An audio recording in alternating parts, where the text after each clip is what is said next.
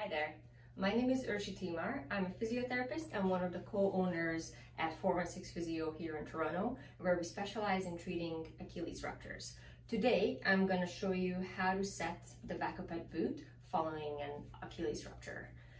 So this boot is actually designed for ruptures.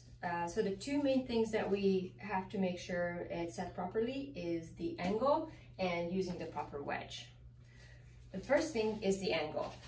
Here is the key that you're going to take out and use the knobs in the back of the boot and follow it and push the boot all the way to number 3, which means the boot is set at 30 degrees of plantar flexion.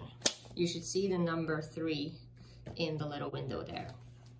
The second thing we have to do is swap out the flat sole to the wedge sole. The way you're gonna do it is press these two little buttons on the bottom of the boot and take the sole off.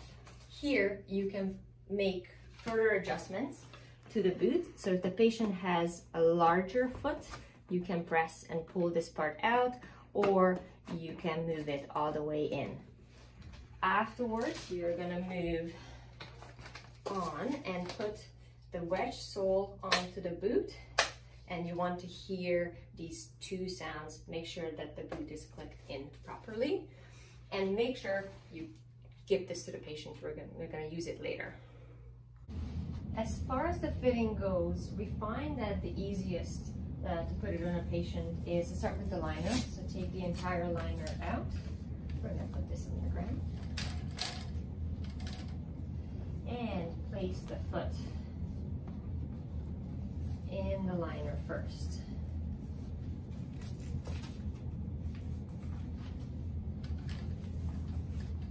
And put the foot in the boot afterwards.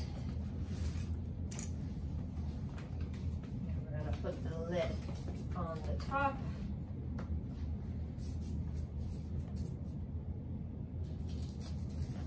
And tighten the straps.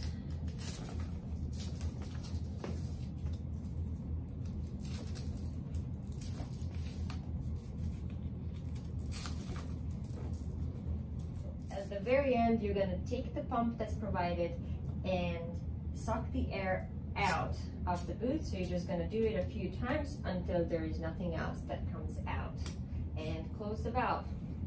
And this is it. We've successfully fitted a patient with the VACOped boot.